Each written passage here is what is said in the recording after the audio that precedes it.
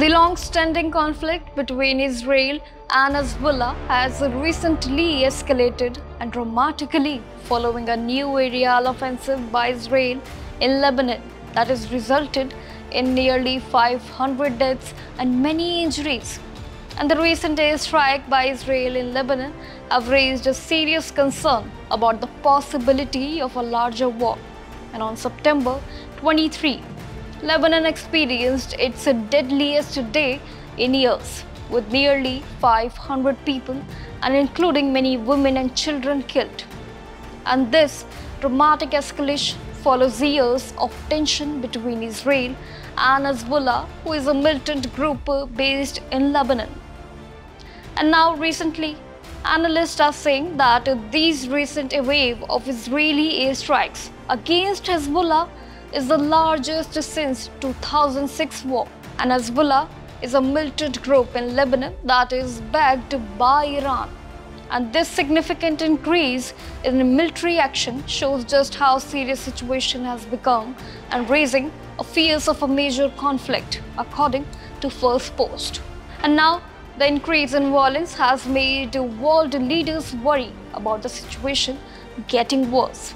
Like in UN Secretary General Antonio Guterres mentioned that he does not want Lebanon to face the same kind of conflict that Gaza has experienced.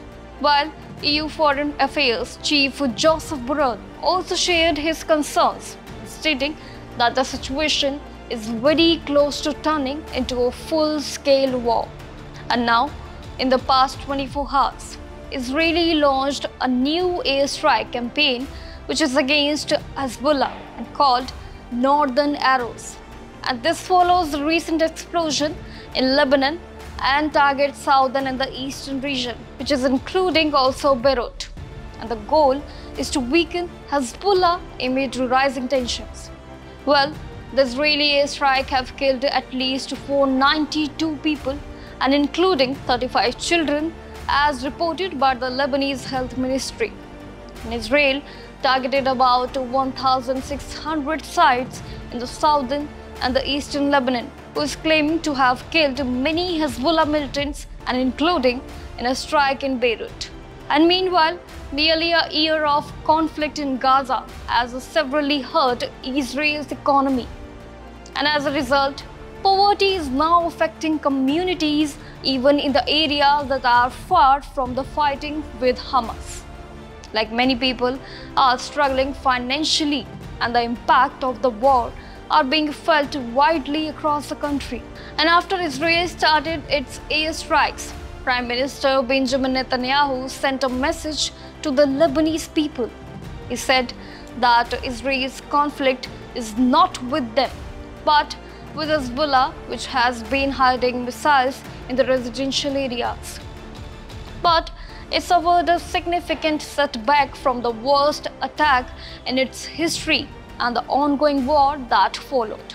Like recently, after a 21% decline in the fourth quarter of 2023, Israel's GDP bounced back with a 14% increase in the first 3 months of 2024, according to official data and the Japan Times reports. And however, growth slowed down in the second quarter and registering only a 0.7 increase.